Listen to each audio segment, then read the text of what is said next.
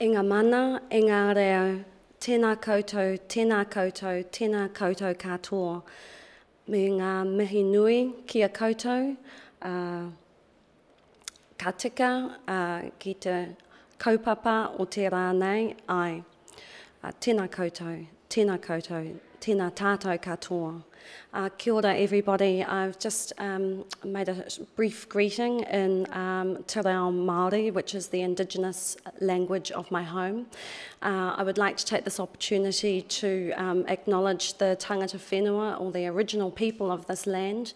Sadly, I don't know who the original American Indian tribe is of this New York region, but I would welcome these ancestors and thank you all for being here this morning to hear me talk. And this talk and this exhibition is made possible by the Elizabeth Sackler Center, and I'd like to thank the staff and volunteers who've been doing a marvellous job in looking after a group of women. I call it the estrogen rising team, so thank you very much. I'd like to start this presentation with the image of Mahawika, which is in this particular exhibition, Global Feminisms, and we've been asked to give a context to our work, and I would like to talk about what this work is about in terms of an architectural sense. Within this exhibition, Mahawika looks like a portrait, but in fact it's my replication of representing an ancestor. Generally, our ancestors would be carved in wood, and you can see some examples of that in the Pacific exhibition, the Pacific area in the Brooklyn Museum. And just while I'm talking about the Pacific collection, a couple of people have been asking me what I'm wearing around my neck, and this is a very contemporary version of a heitiki.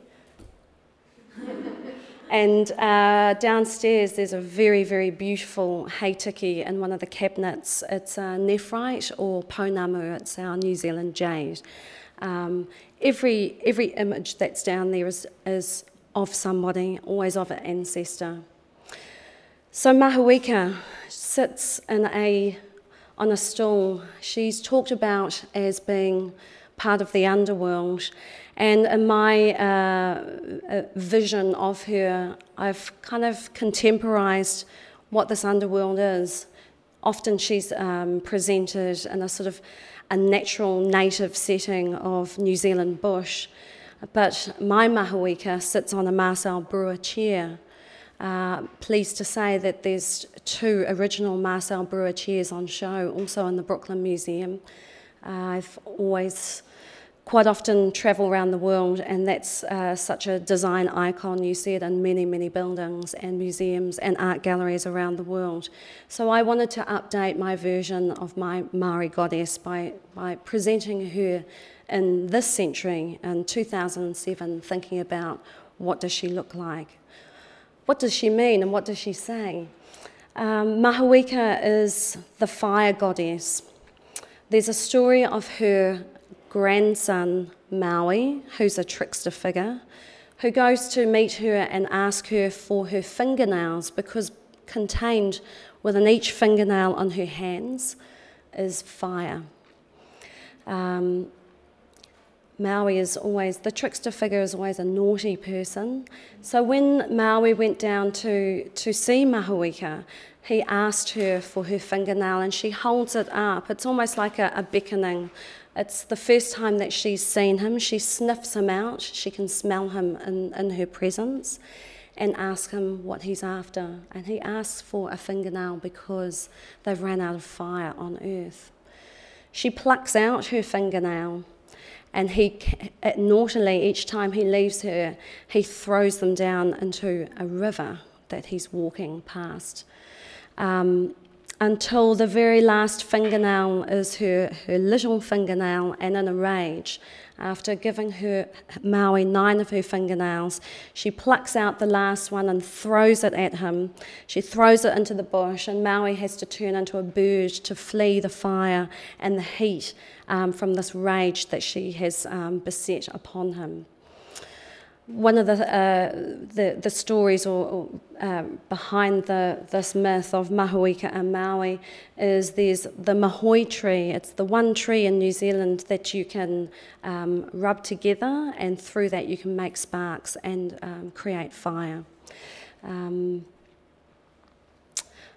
I'd like to acknowledge Fiona Foley, who's sitting in the audience now, and just in terms of setting up a difference, people can never quite tell the difference between New Zealanders and Australians with their accents and the place, and they are very, very different spaces.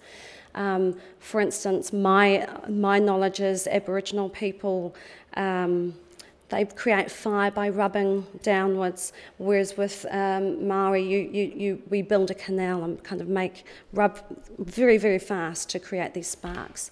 So fire is really important because it brings warmth, it feeds us, and we need it for the community. So communities are very, very important. Very, very important in New Zealand. And mahuika is just one ancestor in a suite of works called digital marae. So this is not a portrait, this is a representative image of a form that would be held within a wharenui. And a wharenui is probably quite akin architecturally to the longhouse, which you see in Canadian Indian architecture. And within these kinds of spaces is where we gather to spend time together, to debate, to laugh, to cry, to sing, to share information and knowledge. This is Hiniwai, who is very young in comparison to mahuika. Mahuika, I'll just take that slide back because I did want to say a little something about the model. This is my father's eldest sister, Rongo, and she passed away last year.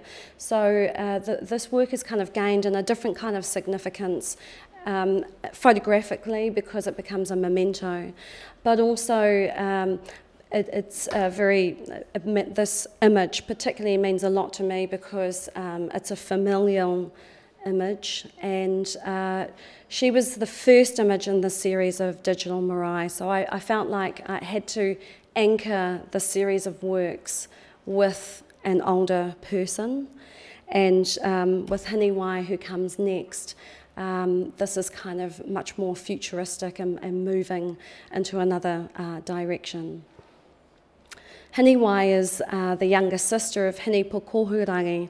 I don't have the image on my PowerPoint presentation, but it is available on the website, the Global Feminisms website.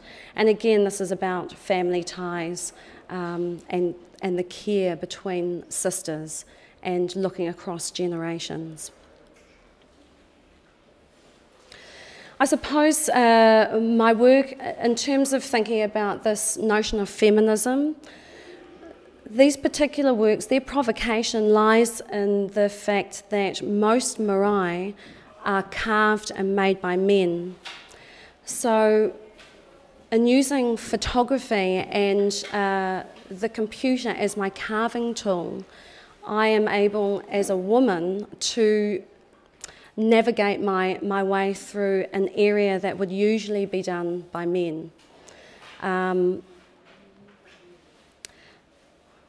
It's quite a provocative thing to do, and I think that within this larger exhibition, the sense of how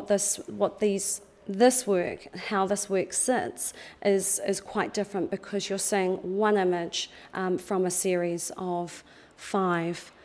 At present, I'm working on a series of male portraits, and I'm also working on a series of takatapui portraits. Now, takatapui is a a Maori term which very loosely translates to transgender or friends, very, very close friends of the same sex. It has quite a different sense how we might understand it in a Western terminology, but for me, in my marae, in my place, for my community, it's really important that it's inclusive and that all people feel welcome and there's a place for everybody inside the house. So basically what these photographs are a series of building blocks, and in the year 2020, I'm slowly creating the various architectural forms to put these together. Already I'm on my 3 minutes up. So fast. And to take this back, I suppose, before I began the series of portraits, I had to make works that are based on textiles. These are some dresses, some fabulous sort of 1970s dresses that I wore a few years ago now, which I've filmed and videoed and recombined into grid-like forms, grid-like structures, so that they reference Maori weaving called tukutuku. They act as panels, so what you need to do is imagine these portraits actually sit between each of these panels. So when my marae is put together, it's an incredibly symbolic and decorated space that is created. It's been a life work, and I've been moving towards that for probably the last 6 or 7 years, and I've given myself a lot of time because I like to move very slowly. And I also feel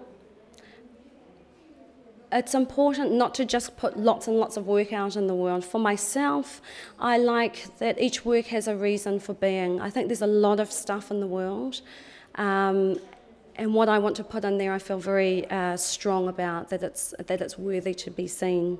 I'm just going to quickly, because I've run out of time, show you a work called The Colour of Sin, and I'm just showing this because my mother was a hairdresser in Hillsborough many, many years ago, and I had wanted to make this work for a very long time.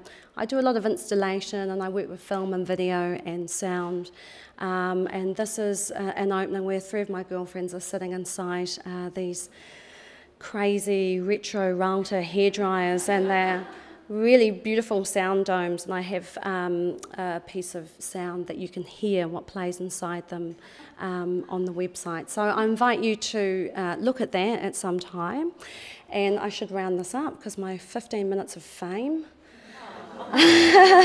was really fast. 15 minutes is not quite enough. I think Warhol meant 15 hours, perhaps, something like that. So anyway, thank you very much for listening to my talk.